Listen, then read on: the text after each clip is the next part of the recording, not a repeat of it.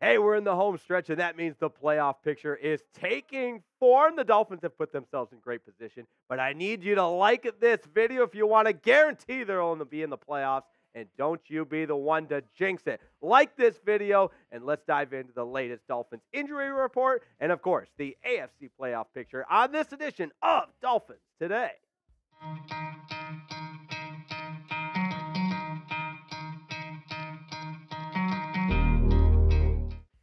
Welcome into this edition of Dolphins Today. Hey, I'm still fired up about that 30-0 waxing of the New York Jets this season sweep. But you know what? We turn the page and we continue to move on. Yes, the Dolphins are 10-4 for the first time since 2000, but we're not celebrating any victories any more longer this week. It's time to get into complete focused playoff mode and, of course, the latest injury update. And that's what you can count on for today's show. And we'll round it out with the remaining schedule. So injury update, playoff picture, and of course the remaining schedule. So let's do it. Buckle it up, dial it in. And we start with this report from Barry Jackson, one of the Dolphins insiders, talking about Chris Brooks. Now, just in case I need to refresh your memory, Chris Brooks was the undrafted free agent running back out of BYU that really burst onto the scene and made the most of his limited opportunities early on in the season.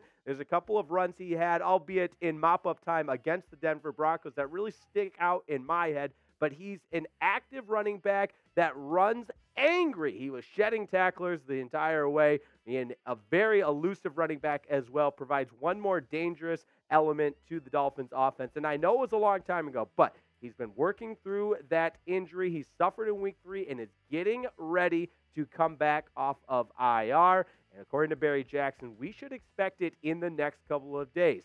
And what's also important to know, we've talked about this several different times, but to refresh your memory, the NFL allots for 8 activations off injured reserve. The Dolphins have used 6 of those 8 activations, and Chris Brooks would be the 7th. That means only 1 remaining after that, which Mike McDaniel said would likely be for either Jerome Baker or Isaiah Wynn, but McDaniel declined to rule him out for the year. So a lot still unfolding with that, but let's take a look at the Dolphins running back depth chart for if and when Chris Brooks comes off of IR. Obviously, the one and only Raheem Mostert is our RB1, and Devon Achane basically is RB1A. I don't like using RB2 because both of them offer such a dynamic element in the backfield. We saw a little bit of Jeff Wilson Jr. against the Jets. Devon Achane likely gone for the year. He remains on IR with that foot injury. We have seen Darrington Evans in one game this year off of the practice squad.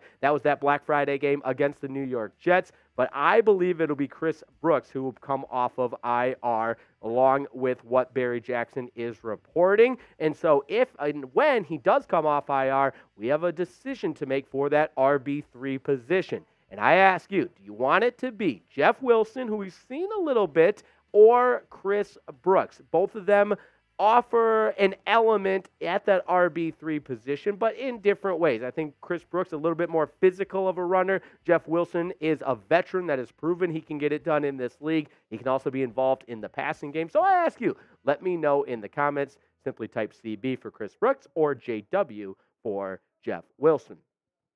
And I know what you're going to say. This is a cop-out answer. Riepma, pick one or the other. I really am confident in both. I kid you not. And I also think that speaks to the productivity from the running back room as a whole already when you talk about what Raheem Mostert's been able to do. Franchise record, 18 rushing touchdowns, 20 total touchdowns.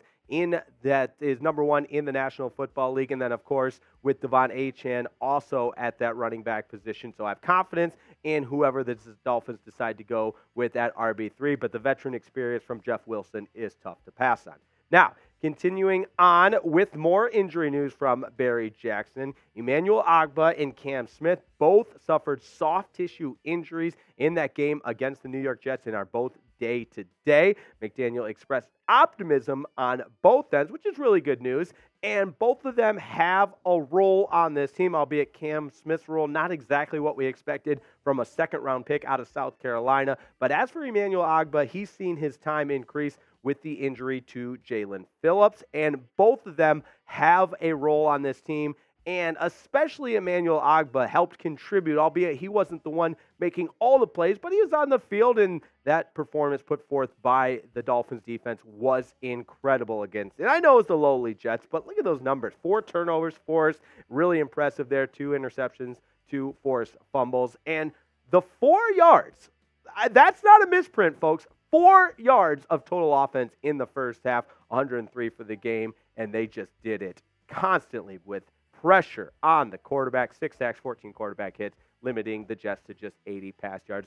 Really impressive stuff. So Ogbah is an impactful player for this Dolphins defense. You hope that it's nothing long-term, but we'll keep you updated on that. Now, coming up, we do have some more injury news to get to, as well as a playoff picture and some fun with a little simulation, if you will. We're going to get our playoff simulator out and talk about some of the Dolphins' percentages. But before we go any further, I got to tell you about a whale of a deal, folks. I'm not even kidding. I've been telling you about PrizePicks.com for months. PrizePicks.com/CLNS is where you can get that $100 deposit match. PrizePicks.com/CLNS, the most exciting way to play daily fantasy sports, because they've got exceptional promotions for the 12 days of Pickmas, and that's a new promo each day leading up to Christmas. And you guys, this one on Monday Night Football is like stealing. I'm giving you free money. You're going to get $5 for every field goal in the Monday Night Football game between Philadelphia and Seattle. So don't wait. If you got to pause the video, that's fine. Go to PrizePicks.com/CLNS for that $100 deposit match. Start an account and start playing the 12 days of Pickmas. And we love you and we care about you, so we'll put that link right in the comments of today's video. But it's prizepicks.com/CLNS, and get in on the 12 days of Pickmas, including Monday Night Football's amazing deal at prizepicks.com/CLNS. A couple more injury updates to get to. And I don't even know if you call this an injury, but more of a display of incredible toughness, incredible grit, and that is what Andrew Van Ginkel did in that game against the Jets. Check this out from Adam Schefter. Dolphins linebacker Andrew Van Ginkel broke his nose in the first quarter of Sunday's win over the Jets and played with the broken nose the rest of the game. Did not miss any time. That's insane. The guy represents what toughness, what grit is all about. And there's nobody else you want playing for the Aqua Orange than guys like Andrew Van Ginkel. And this is just the most football guy response ever. Asked about the incident, here's what Van Ginkel had to say. I took a fist to the face, went through my face mask, blood started gushing everywhere. Sorry if you got a weak stomach. I got back to the sidelines, blood was pouring out of both nostrils, and you know what they did? They basically stopped the bleeding, and then he just continued to play the rest of the game. That's a football guy, and we love AGV for that. So show some love. Type AVG in the comments. Do it right now, because that's the guy putting his body on the line for the Miami Dolphins. And because of that, because of efforts like that, the Dolphins have found themselves in the driver's seat in the AFC. Check out the latest AFC playoff picture with Miami at 10-4. Obviously, Baltimore won on Sunday Night Football against the Jags, so they hold that number 1 spot, 11-3 on the season. Miami still chasing them. Remember, they're going to play the Ravens down the stretch in Baltimore. That wild card picture shaping up, and interesting in the AFC South, both the Colts and Jags at 8-6. Are you kidding me? Who expected that? Certainly not me. A big win for the Colts over the Steelers this past weekend as well. But the way it's shaping up with Miami's remaining opponents, obviously some really tough games, depending on who you ask. Some might even tell you Miami has the toughest remaining schedule. Now, Dallas and Buffalo, those games are at home. You got to go to Baltimore in week number 17 of the National Football League, week 16 at home against the Cowboys on Christmas Eve. Of course, we're getting you ready for that with previews coming up this week, live shows, that sort of thing, as well as that road game against the Baltimore Ravens. That's going to be a tough one. And then at home with perhaps a lot on the line against the Buffalo Bills, a revenge game for the Aqua and Orange. So I had a little fun today. I'm not going to lie. You can do it too at the New York Times. Awesome little playoff simulator here. So these are all based on hundreds and hundreds of thousands of playoff simulations, again, done by the New York Times, that place different records for different possible outcomes. Let's start with the best case scenario. 3-0, 100% chance to make the playoffs, 99% chance for a first-round bye because, of course, 3-0 would mean you beat the Baltimore Ravens. Now, 2-1 with a loss to the Ravens, you still have a great chance to make the playoffs, but that chance to make the first-round bye is at 1%. Obviously, Baltimore would likely be the team that gets the first-round bye. Now, 2-1, not the best case scenario, and unfortunately a loss to the Bills. You might think, oh, no, we're not going to make the playoffs. Fear not. You go 2-1. 100% chance to make the playoffs, but that first round bye, then 30% chance because some strange things could happen with the Ravens, who the Dolphins are chasing. Now, last but certainly not least, worst case scenario, it's not going to happen. Don't even worry about this one. But the Dolphins go 0-3, still a 90% chance to make the playoffs, but 89% chance that first game would be an away game. So lots more different.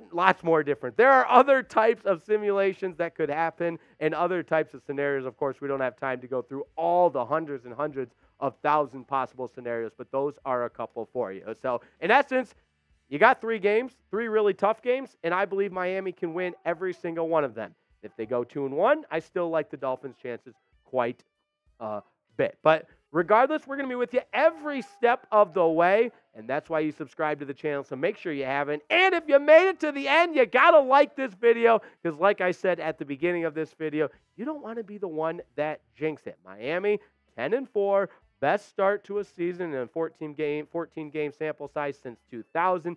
Things are going very well for the Aqua and Orange. Don't be the one to ruin it like this video. That's going to wrap it up for me. Shout out to producer Jack on the ones and twos, the one and only Jack Lauderay, helping us bring you all the Dolphins content possible. And we will see you next time on Dolphins Today.